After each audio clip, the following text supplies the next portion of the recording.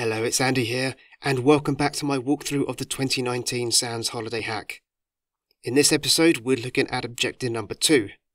We're told that someone has been sending threatening letters to Elf University. We need to locate a redacted letter, and then unredact it. Well, finding the letter is pretty easy. It's lying in the northwest corner of the main square. Opening it up, we see that large parts are covered by big redaction boxes. It's a classic mistake to try and redact information by obscuring it with something else, because many file formats, including PDFs like this document, have the concept of layers. That means that we can pick apart the pieces of this document to reveal the information hidden beneath.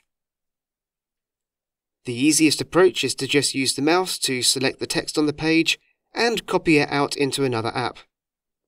This doesn't always work reliably on complex documents.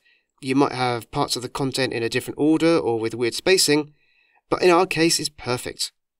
We find out that someone is very unhappy about all the resources and holiday cheer being focused on Christmas, and they want other holidays and mythical creatures to get a fairer share. The letter is dated the 28th of February 2019. We can complete this objective by submitting the first capitalized word on the subject line, demand. It's worth noting a few other ways to achieve the same.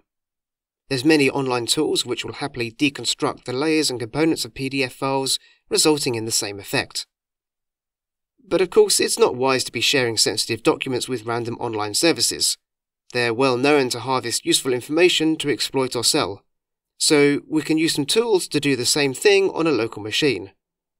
In this example, I'm using PDF to text, part of the Popular Utilities package, to extract just the text in the PDF. Another tool in the same suite, PDF Images, can extract specific images from PDFs. Anyway, we have our answer, so we'll move on to objective number 3 in the next episode. I'll see you there.